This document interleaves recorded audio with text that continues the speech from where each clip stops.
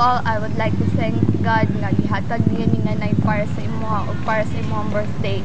I would like also to say thank you kay Ate Sunshine for giving me this opportunity nga mag-greet sa imuha.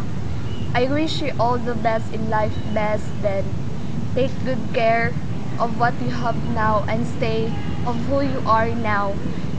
And just stay kind, beautiful, kung unsa man ka karon.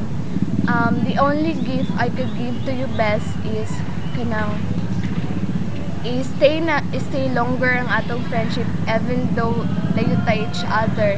And I just want to say that I miss you so much, best, and I just want to say my apologize na dili jud ko kana karon because I'm so busy doing some activities there sa school, especially sa public.